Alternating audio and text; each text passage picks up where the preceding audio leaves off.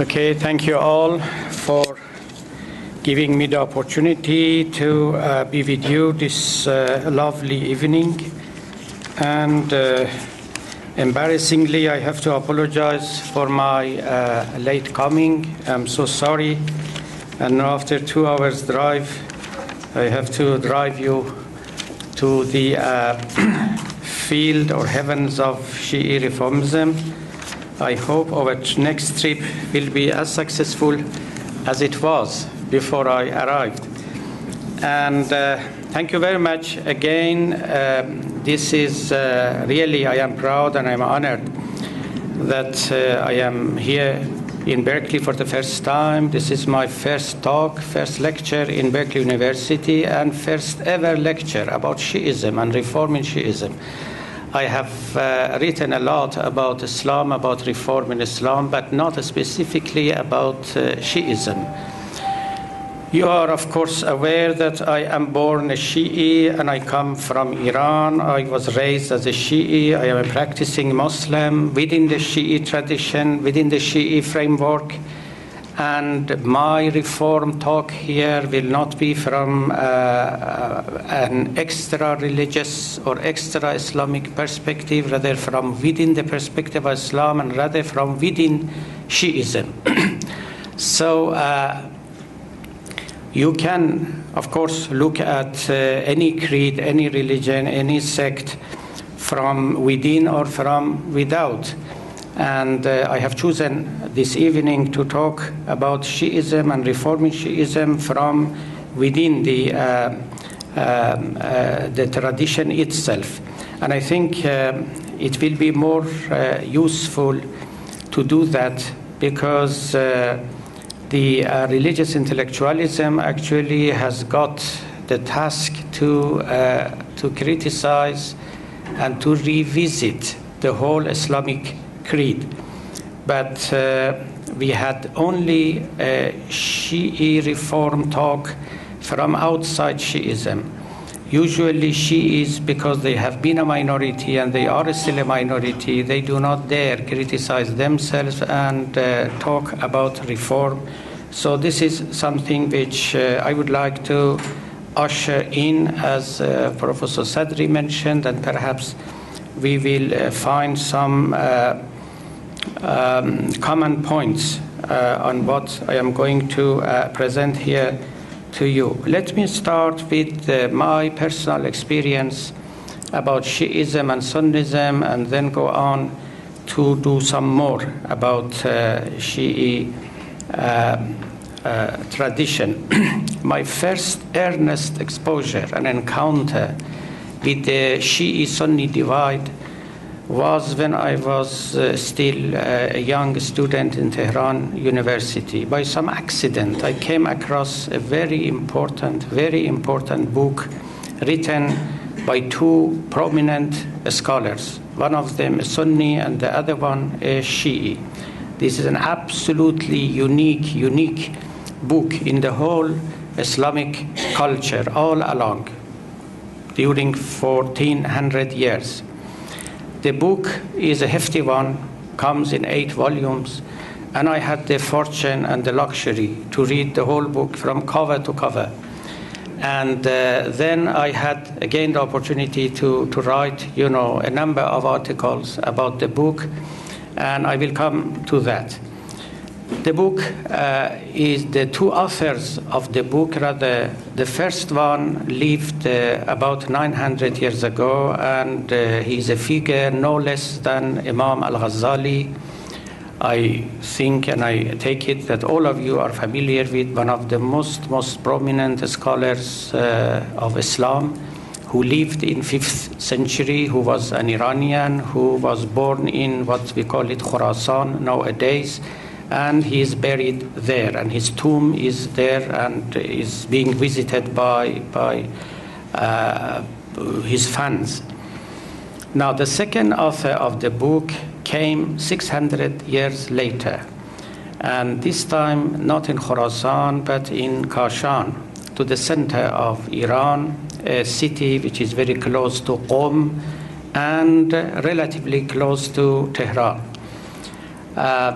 The name of the second author, of course, is Muhammad, and his title is Faiz. He is the son-in-law of Sadruddin Shirazi, which I think, again, the Muslim scholars, the scholars of Islamic studies are absolutely and certainly familiar with. The greatest philosopher, Iranian philosopher, Muslim philosopher after Avicenna, whose books now are textbooks in the seminaries in Qom, in Mashhad, and everywhere. And some of his ideas, of course, are being translated into other languages and explained by, philosophers and scholars. Now, the son-in-law of Sadruddin Shirazi is Faiz. Hereafter, I call him Faiz. Now, he actually decided to re-edit one of the most important books written by Al-Ghazali 600 years before his birth. The most important and the most well-known book of Al-Ghazali is Ihya al-Ulum, means revivification of Islamic sciences. Al-Ghazali himself was a jurist, was a mystic, and was a theologian. And he came to the conclusion that most unfortunately in his time and in the time that he was living, all of religious sciences, according to him, were dead. And this is exactly what he says, what he mentions. All were dead, except law, which was alive, very lofty, very prestigious, and especially mysticism, which according to him is the heart of Islamic teaching, of Islamic education, was absolutely forgotten and forsaken. So he decided to revive the religious sciences, especially and including Islamic mysticism, or rather Sufism. So that is the idea, and that is the goal of the book called Ihya al-Ulum.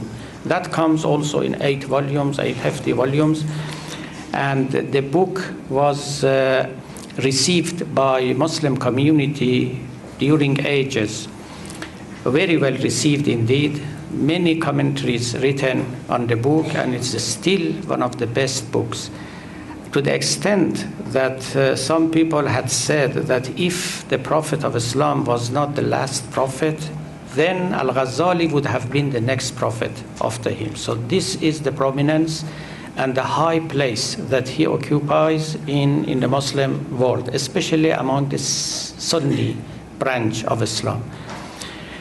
Now, the book Revivification of Religious Sciences, or Ihya al-Ulum, was edited, rewritten, if you like, by Faiz. And that's why I'm saying that the book has got 2 authors, one a prominent Sunni and the other one a prominent Shi'i scholar. Faiz also was a philosopher, a mystic, a jurist, and of course a poet. And the poetry is something that Al-Ghazali lacked. He was not a poet, although he was a very, very brilliant writer in Persian. One of his, although most of his writings are in Arabic, but one of his best books is Kimya-i Sa'adat, The Alchemy of Happiness, which is in Persian, and the style is superb, really. So the book is called Al-Mahajjatul Bayza, The Bright Way. This is the book as I said, edited by Faiz, and you might say the book authored by 2 prominent authors, Al-Ghazali and Faiz.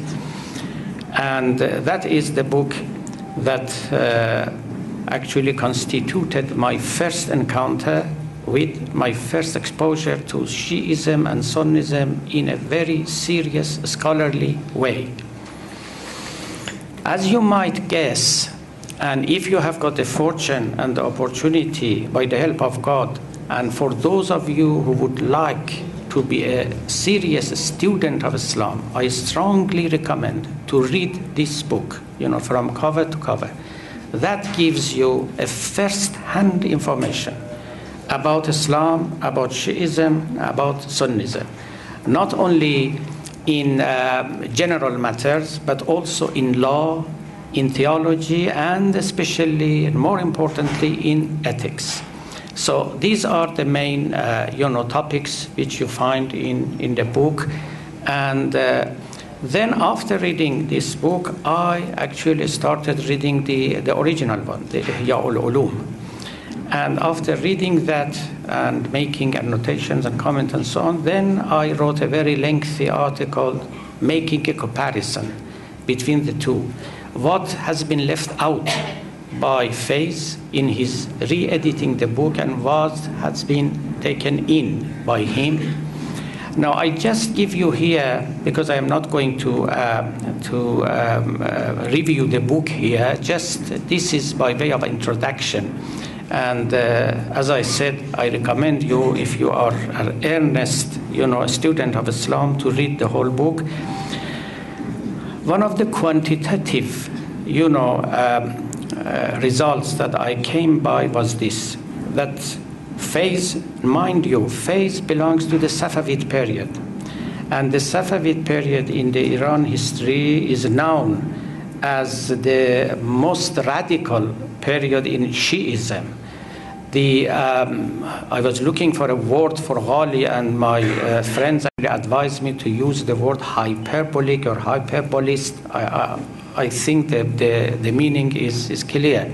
So hyperbolic approach to Shi'ism, in the sense that the people who exaggerated, some of the teachings of Shi'ism, especially the high position of imams and things like that. So that was the period in which such a brand of Shi'ism was born. And Faiz is the child of his time. So what would expect from Faiz is to repudiate and reject, altogether what Al-Ghazali had said, especially that Ghazali was known that he was anti-Shi'ism, anti-Rafizi. This is in itself is a very strange, a very surprising, endeavor taken by a Shi'i scholar to, undertake editing of a Sunni book, which, as I said, is absolutely unique in the whole history of Islam, Shi'i and Sunni. But when you go deep into the content of the book, you would find, and this is more surprising, that about 3/4, 70 to 75% of the book is remained intact. It means that what has been changed at the hand of Faiz is only 1/4 of the book. You might, this is quantitative history, if you like, you might say that if there is any serious, real difference between Shi'ism and Sunnism is only in 1/4 of ideas and beliefs. The rest, 3/4, is really common. And this is witnessed not by me, not by modern intellectuals, but by two prominent traditional alems. And what is that 3/4 of the book which has remained intact and had been not changed by Faiz, and that is the moral issues. So this tells you a lot about the nature and the essence of religion and religiosity. The main difference between the two books and the two authors are either in law or in theology. There, actually, you will find that they clash. They come to clash and to have some serious confrontations. But when it comes to ethical, to moral issues, a peace, is there. And you will find that both authors actually see eye to eye. And they have absolutely the same ideas. And sometimes even Faiz praises, Al-Ghazali for what he says. And even he does not try to change any of the sentences, because the style is bright. This is the main, introduction I wanted to start my talk with. So I just gave you an idea of what Shi'ism and Sunnism have in common, and perhaps what is the main difference, the points of accord and discord. In 3/4 of things, you will see that they have got commonalities, and in 1/4, which is as I said, in theology and in law, they have got, of course, differences. Now, I should not exaggerate that 1/4 as well. I said that they have got differences in 1/4 of ideas, but there are many things which are in common. You know, of course, we cannot find anything pure in this world. There is no pure Shi'ism. There is no pure Sunnism. There is no pure Christianity. Nothing. There is no pure masculine. There is no pure feminine. We were talking about it when we were coming to this meeting. No purity in this world. This is a material world. This is the world of contaminations, if you call it, impurities. Shi'ism is no exception. Sunnism is no exception. Islam is no exception. Everywhere you will have, ideas coming from within, and they purely belong to Islam or Shi'ism, and there are many other ideas coming from elsewhere, and seldom and hardly you can make a distinction between these two. They are traditionally and historically so intertwined and so intermingled that the distinction is virtually impossible, especially for the people who live now, 1400 years after the advent of the prophethood and the rise of the Prophet of Islam. Now, traditionally, when this introduction, by the way, tells you that what we make now of Shi'ism and Sunnism is relatively new. I'm not saying that these two are new or recent reconstructions, but you should be aware that roughly 1 century after the demise of the Prophet, there was no actually talk. Nobody actually mentioned Shi'ism or Sunnism. That was not the order of the day, and these two words were not coined yet. So this is the orthodoxy, both in Shi'ism and in Sunnism, came much later. And hardly you can say, for example, that the followers of Imam Hassan or Imam Hussein were either Sunnis or Shi'is. No mention of that, and it is absolutely irrelevant and anachronistic to use the words and terms of Shi'ism and Sunnism, at least for the 1st century of Islamic history. I quite remember once, it's a funny story. I was in the Netherlands where they branded me as the Erasmus of Islam. I was there in order to receive my award. And before the award session, there was a conference, a panel, and I, plus Mr. Nasr Abu Zaid, who actually died a few months ago, most unfortunately, and another speaker, we were on the panel. And the speaker, who was an old former Marxist, actually, he suggested something for the reconciliation of Shi'is and Sunnis. People who look at the tradition from without, sometimes they come up with very funny ideas. And so that was one instance. So he actually suggested that it is good for Sunnis to apologize from Shi'is because of the martyrdom of Imam Hussein. And then there will be a conciliation between Shi'is and Sunnis. And Abu Zaid, who was a Sunni, he was just sitting here beside me, and he whispered into my ears, "I did not kill Hussein, and why should I apologize?" And this was exactly how he put it. "I did not kill Hussein," and he was right. There was neither Shi'ism nor Sunnism at that time, and it is an utter joke, to use the word Sunnis and Shi'is for the people who killed Hussein or the people who followed him and loved him and so on and so forth. Especially, you should know that Mu'tazilites, about whom I would like, I will, make some remarks later on. Mu'tazilites were, the brand of Muslims who were neither Shi'is nor Sunnis. And always, this is what happens, before the rigid orthodoxy. You have got a fluidity in law, in theology, in everything, before the orthodoxy arrives. And that was the case in Islamic history. you did have neither Sunnis, I mean pure Sunnis, nor pure Shi'is. Rather, you had some Mu'tazilites who were both Shi'is and Sunnis. They accepted some ideas which are nowadays called Shiite ideas, and they then accepted some other ideas which are nowadays called Sunni ideas. So, traditionally, when Shi'is want to define Shi'ism, they put their finger of emphasis on the idea of the successorship of the Prophet. They say that what made a divide between Shi'is and Sunnis was first and foremost the difference and this disagreement over the successorship of the Prophet Muhammad. Whereas Shiites think that the successor was appointed by the Muhammad himself in his lifetime, namely Ali. Sunnis, of course, they do not think so, and they think it was left to the Ummah, to the people, to elect, a Khalif.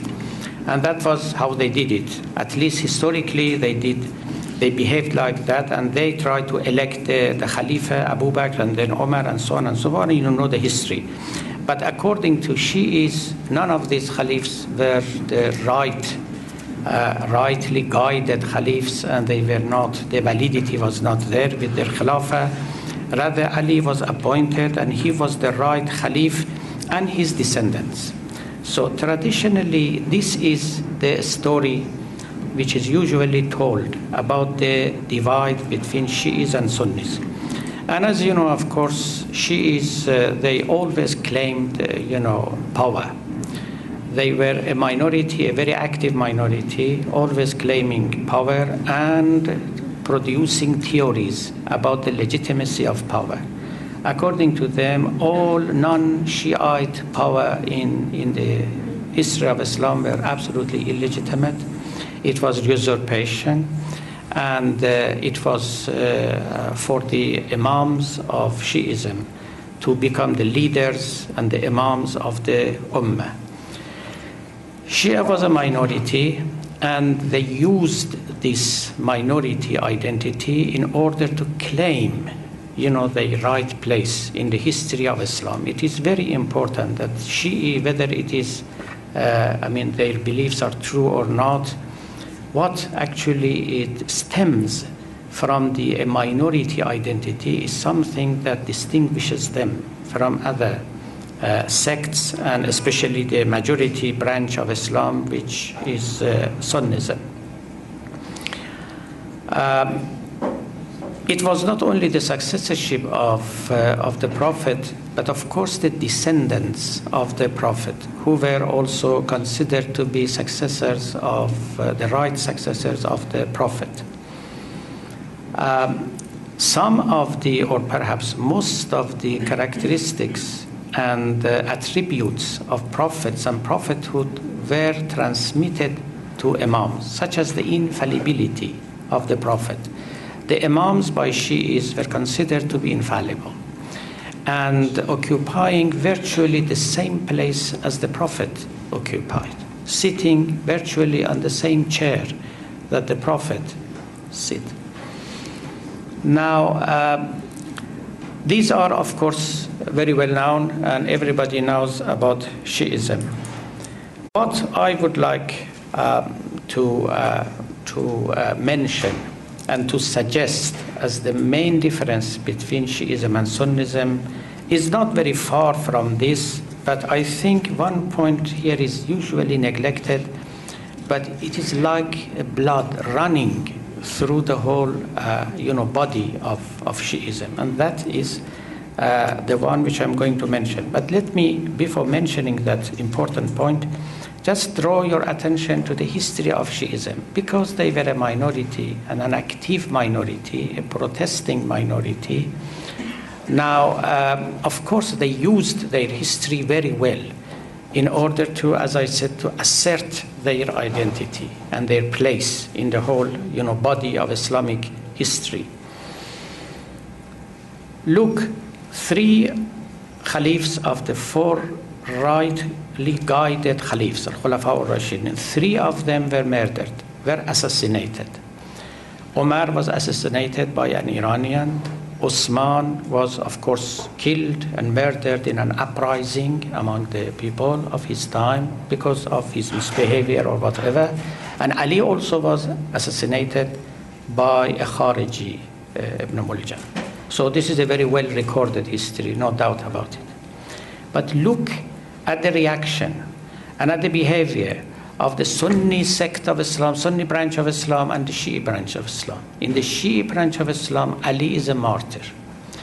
Every year, actually, there is a big mourning, processions and ceremonies about the murder and assassination of Ali. People take part in so many, meetings and so on, beat their breast and this and that. There are a whole, tradition of poetry about the martyrdom of Ali.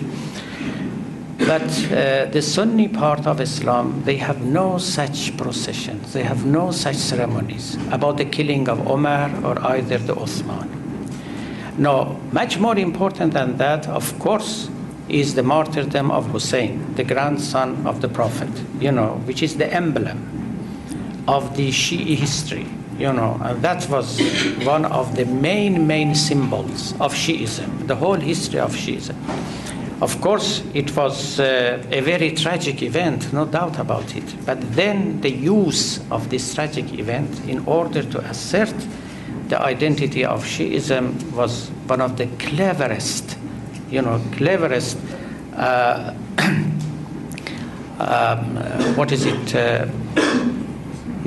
policies, yes, of Shiites.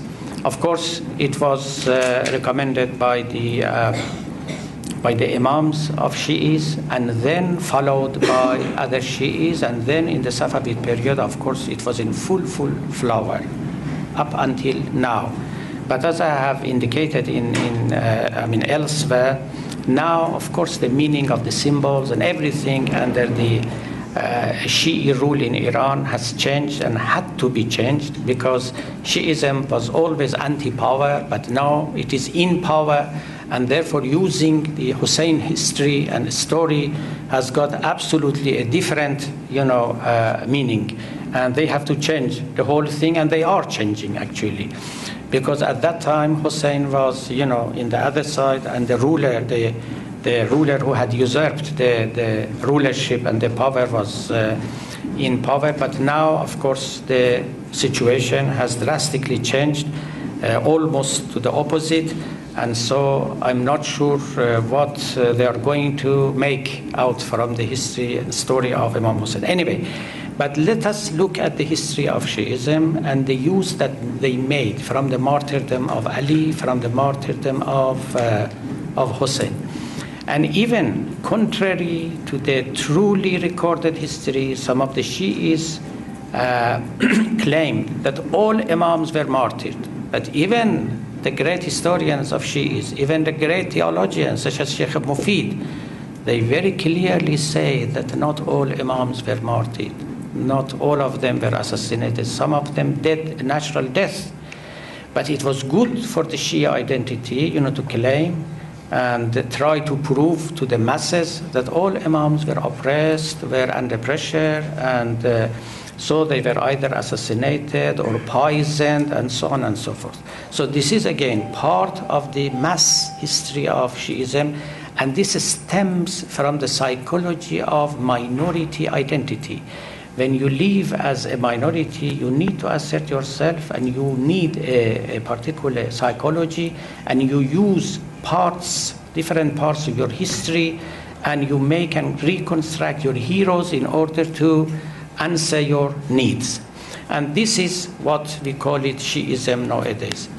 Sunnism was a majority. They have got their own problems, and I'm not going to speak to you about the reform in Sunnism, but at least they did not have this minority issue, this minority identity, and the problems associated with it. That is absent from there.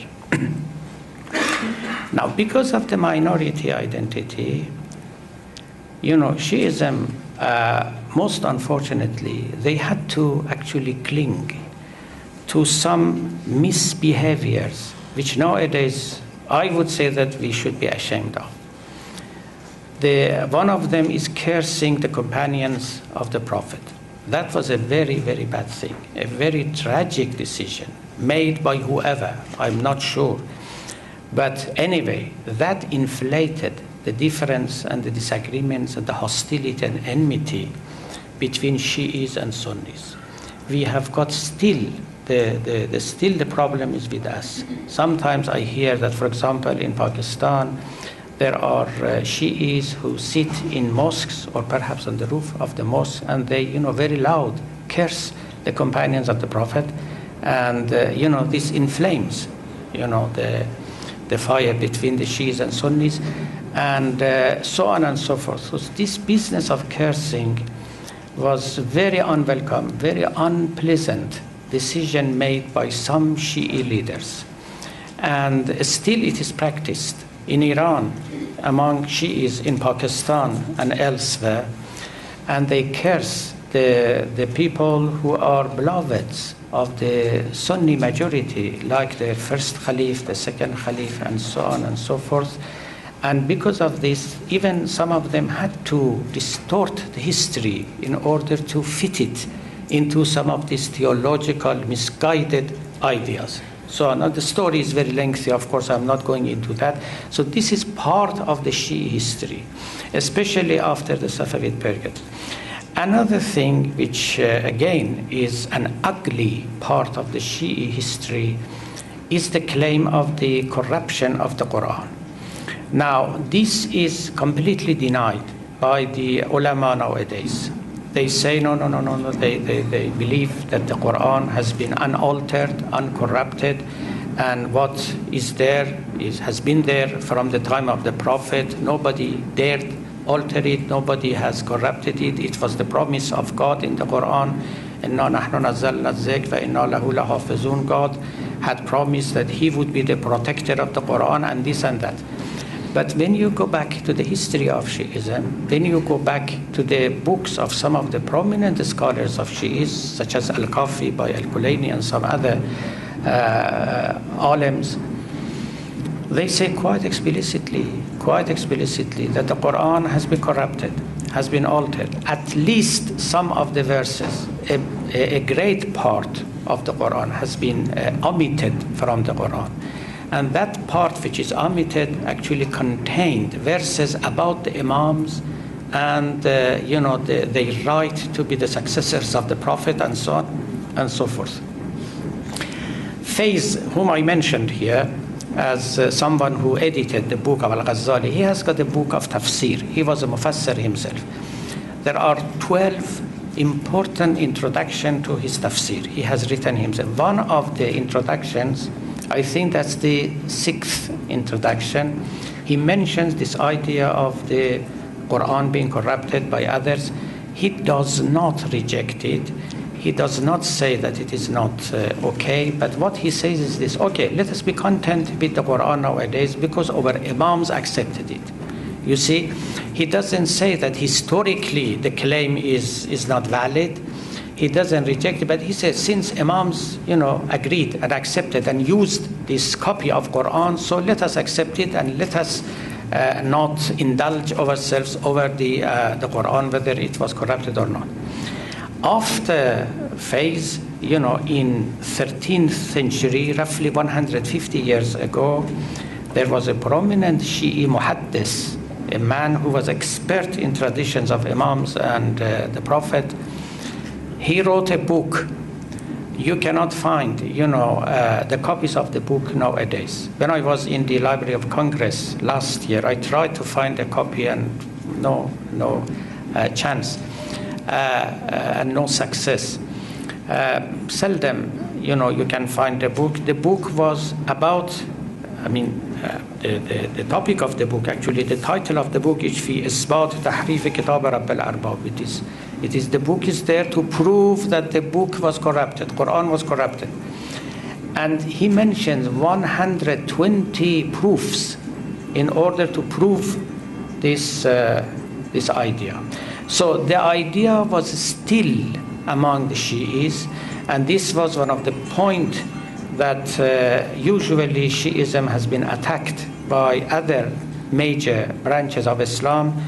But nowadays, of course, as I said, I don't think that anybody would have the same belief or would endorse, the idea that was for one time prevailing among some Shi'i scholars. Anyway, this was also part of the history of Shi'ism.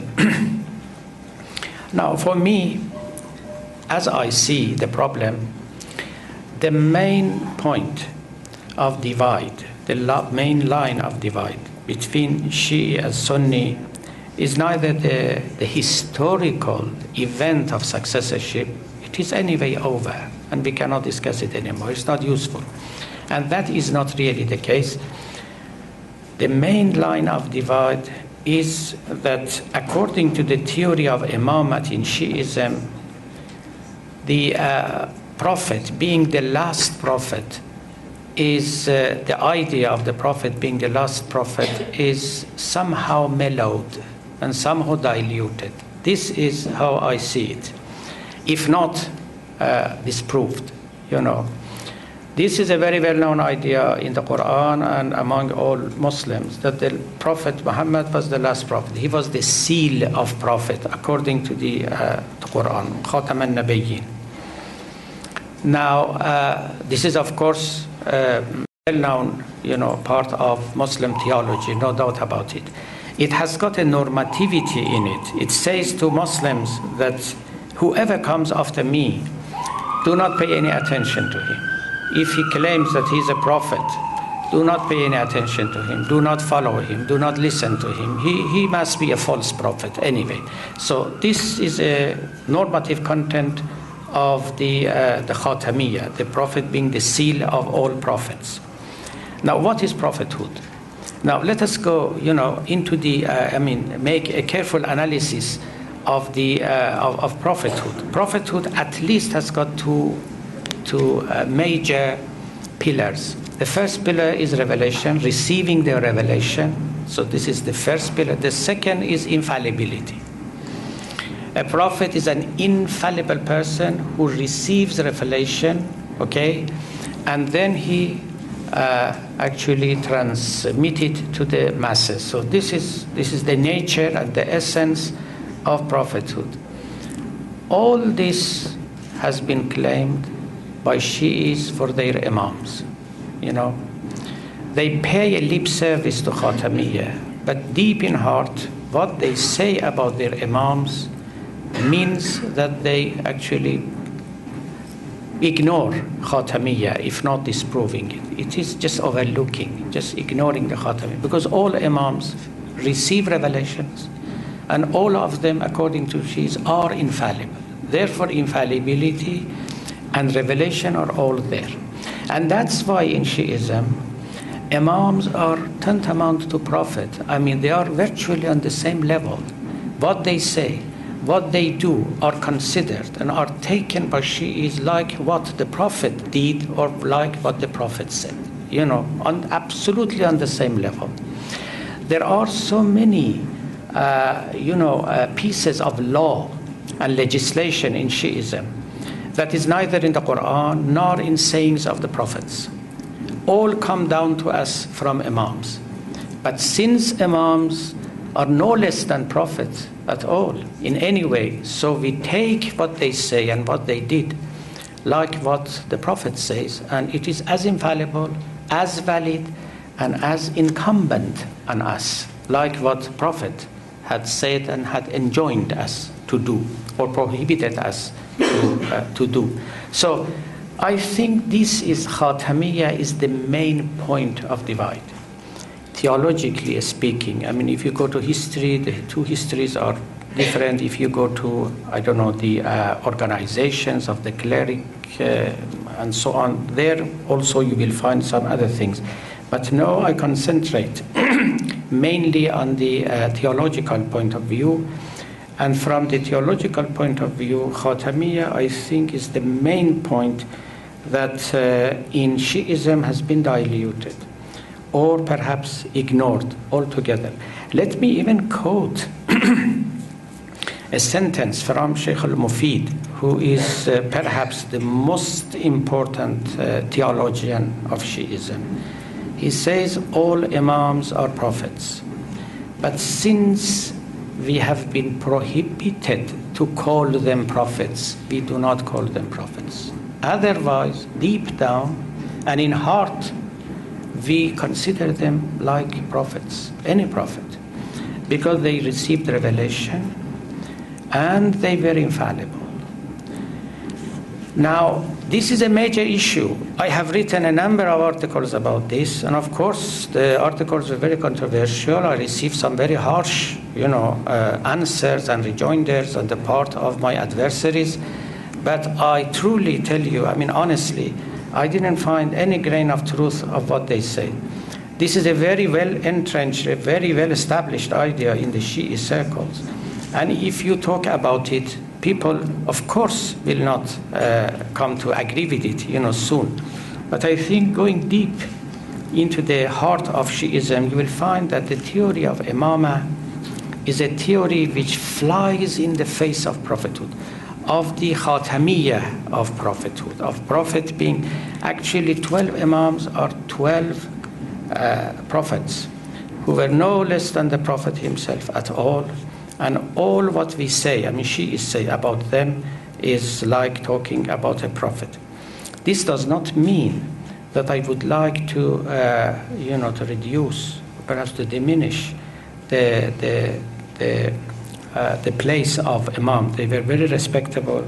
They were recommended by the Prophet to be respected, to be listened to, and to be followed. Actually, for Shi'ism, in order to be a good Shi'ism, is to follow Imams and to find Prophet through Imams, because they were the best vehicles and the best channels in order to find the Prophet and to see what he had originally said, because they were true transmitters of his message to the Ummah. But the theory that developed during the Shi'i period and the Shi'i history, and that was not only because of Shi'i creed and theology, but also because of the minority issue that I mentioned, Imams, were elevated to the position of the Prophet himself, and they were given the same respect, the same position, and the same prestige and privilege that the Prophet himself enjoyed. This is the main thing. Now, this has got, of course, it is not a theological issue as such. It has got consequences and implications, which I'm going to mention to you later on. But so please keep this in mind. One of the implications of this is a kind of maximalistic religious approach. According to Shi'ism, virtually you have got everything in religion. Because if Prophet had not mentioned everything, then Imams actually tried to mention and to make the religion complete. So virtually there is no place for, for more deliberation, for more contemplation. So you will find everything in Hadith, and you can extract it, and you can apply it to practice. So this is prevailing and prevalent among, this is the dominant idea among Shiites, especially among the ulama of Shia, that they need nothing outside the religion, outside the Shi'ism. They have got Imams, and they have got, their Hadith, and so they can use them. You will see that among the Shi'i theologians, there is extensive debates about, for example, determinism, indeterminism, and about such things, about who is a true Muslim, who is not a true Muslim. The main body of Islamic theology was developed by the Sunni branch of Islam rather than the Shi'i. Why? Because Shi'is were content that whatever the Imam says, that would be the theology, no matter what he says. No debate about what he says. If he says that determinism is okay, then determinism is okay. If he says that indeterminism is okay, then indeterminism is okay. And that's enough. So no way and no place to go further. But, the main body of theology was something which, as I said, constructed and developed by Sunni theologians, Mu'tazilites and Ash'arites and so on. They have extensive, writings about this. Some of them recovered now and some not recovered. But you will see that the debate among them was really a very hot debate, very constructive. Shiites actually took from Mu'tazilites. The theology of Shi'ism is taken from Mu'tazilism. They claim that they have taken it from their imams. But when you go deep into the books of Shiites, most of the Shi'i theology is Mu'tazilites. This is what actually I, again, mentioned. Shi'i mysticism also. Still, the main mystical books which we use, especially Rumi, for example, Muhyiddin Arabi, all comes from, not from the Shia scholars, not from the Shia imams. That comes from the Sunni scholars. This is not because Shi'ism is a bad, ideology. It is because they were content, they were maximalist in religion. They thought that they had everything they needed through their imams. They were content with some hadith in the books of hadith. And they were not, really ready to develop and to improve on it and to discuss it and to criticize it. This is very important. Since imams were infallible, you did not have, the right to criticize them. You had to accept what they said. And that actually, to some extent, closed the door of criticism to the Shi'i sect. And the minority identity also furthered it. Because when you are a minority, you do not allow anybody to dispute things, lest you should make, the divide, more and more, deeper and deeper. So first of all, you become conservative because you are minority. Secondly, because you have got infallible imams, so you will stop criticizing them because they are infallible. And that's why during, I would say, 10 centuries of the Shi'i life, neither their theology developed nor the hadith and the law. It was virtually in a very stagnant situation. Now, of course, the situation is very different. But during the 10 centuries of the Shi'i life, especially theology, there are only 2 books in theology written in the whole life of Shi'ism. One by Nasiruddin Tusi and the other one, which is incomplete, in the time of the Safavids period. But there are so many books in theology. Theology was not, a subject loved by Shi'is. Criticism was not a subject loved by Shi'is. And that was, as I said, because they were a minority among a majority, and they had to be conservative enough to protect themselves from all attacks, from within and from without.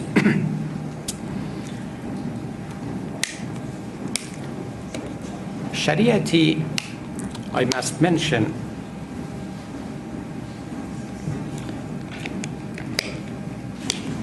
Shariati, who was aware of such shortcomings in the Shi'i thought, but then, of course, he lived in a pre-revolutionary era in Iran under the rule of Shah, and was clever enough to turn Shi'i ideology, to turn Shi'ism into an ideology, an unread ideology at that. So he took some very selected points from the history of Shi'ism, especially the idea of Imama, the idea of the martyrdom of Hussein, and some other things. He turned some exceptions into rules in order to, create, to produce, to reconstruct a red ideology out of Shi'ism. And he was very successful. And that was how it played into the hand of the revolutionaries and the clerics, how he was the teacher and the leader of the revolutionary ideology. For him, not only the idea of, he secularized in a sense, all this, even the idea of imama in Shi'ism, the idea of martyrdom, the idea of Mahdawiyya, I mean the hidden imam and all these things. He secularized them in order to make an ideology from them, and he was, as I said, very, very successful. In the whole history of Shi'ism, only Hussein was the one who you might call a revolutionary person, although the word revolution does not work here and is a very misnomer. But you might call him, but the rest of the imams, they were not revolutionary in that sense. They did not made an uprising against the rulers of the time. Some of them even, had, peace with them. So Hussein was an exception. But in the hands of Shariati, he became a rule in Shi'ism. And he invited all Shi'is to revolt against the oppressive, ruler and so on. So through him, the reform, now I'm coming to the idea of reform. For him, the reform of Shi'ism was to turn it into a red ideology. And in order to do that, he, as I said, made a very, careful selection from Shi'i history, and especially, figures like Abu Zar, like Hussein, like Zainab, and some other people like this. He never actually take into consideration, he never mentioned Hassan, the brother of Hussein, he never mentioned Reza, one of the descendants of Hussein, and this and that, because he did not like them and he did not use of them. So they did not fit into the reconstructed ideology of Shariati about Shi'ism. So a reform should be a complete reform. A reform should address the pivotal point, the pillars of Shi'ism. A reform cannot be a reform just in order to make Shi'ism into an ideology, into a weaponry to be used against the oppressive rulers. That was how Shariati did, and that was how the clerics in Iran actually tried to do, and that actually worked very well for them, worked very, very well for them. I personally met some Sunni scholars who really was thinking that Shi'ism was the best weapon in order to make a revolution. Contrary to Sunnism, which according to them was somehow peaceful. And all this came through, of course, Shariati. What, comes to my mind in matters of reform about Shi'ism is, of course, we have to correct some of our behaviors, such as stop cursing the companions of the Prophet, make some corrections about the idea of shafa and intercessions, the idea of corruption of the Quran, which is fortunately now over, and I hope it will not come back again, to reread the history of Shi'ism, not to make exceptions a rule, not to make rules exceptions. So this is very important, and most of all, and most importantly, the idea of the imama. The theory of imama is a very faulty theory. That should be revisited, thoroughly. Because at the first, Shiites constructed and suggested the idea of imama because they thought that the whole ummah needs a leader. And that leader should be the infallible imam. But when it came to the 12th imam, he is now hidden. So they had to change the theory of imama. The ummah does not have any imam anymore nowadays, though they thought that perhaps the imam can lead the ummah from behind the veil. And even if he is not, among the people, it doesn't matter. So they changed the idea of the imama in order to fit the history of Shi'ism. And the theory of imama also, because it claims the infallibility for the imams, also had its own harmful dimensions. for the Shi'i creed. First of all, it made, unnecessary enmity among Shi'is and Sunnis, and secondly, it stopped and prevented us from criticizing the Imams and from finding our ways, and not to, following them blindly, but rather with open eyes. So a change in the theory of Imamat, I think, will do the job and will make us much closer to our Sunni majority. And the Sunni majority, of course, if they come to realize that the Imams in the Shi'ism, they had been, recommended by the Prophet, and they are respectable people and figures, and through them they can find the tradition of the Prophet in a much better and safer way. So I think through this reform we might be able to come closer to each other and perhaps to overcome the divide. But this will be my last remark here. From the sociological point of view, I think both Shi'ism and Sunnism are two different explanations of Islam.